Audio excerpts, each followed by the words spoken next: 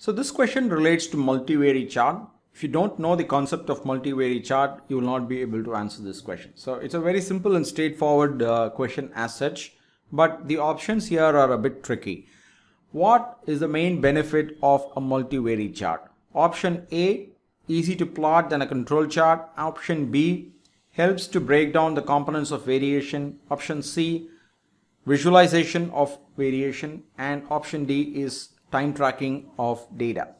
Now, which of these options are correct? In order for us to do that, we need to know what a multivary chart is. A quick refresher of a multivary chart.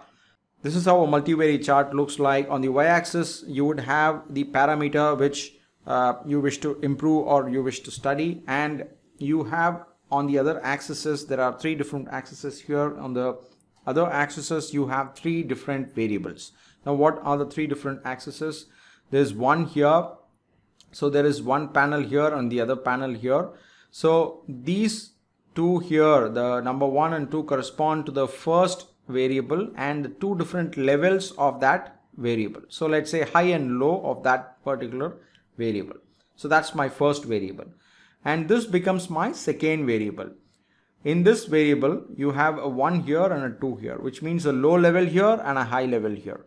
So this becomes my second variable. And my third variable is the one which has an empty circle and a circle with crosses on it. So different legends. So this becomes one level and this becomes another level of the third variable.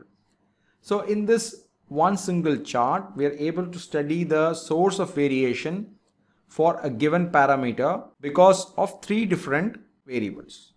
Now we'll come back to the questions or the options here and evaluate which option is relevant. We'll take the first one, easy to plot as compared to a control chart. Now, the purpose of a control chart is to check the stability of the process to find out if the process variation is as per the accepted variation of the normal distribution. Now, I don't think the multivary chart does that or has a function related to anyway close to that of a control chart. So option A straight away is not relevant at all.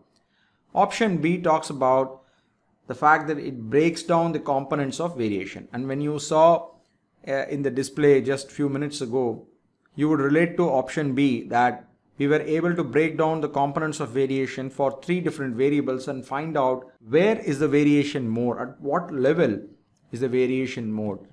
So obviously option B seems like a good fit as an answer. Now let's not jump the gun, but let's evaluate the other two options.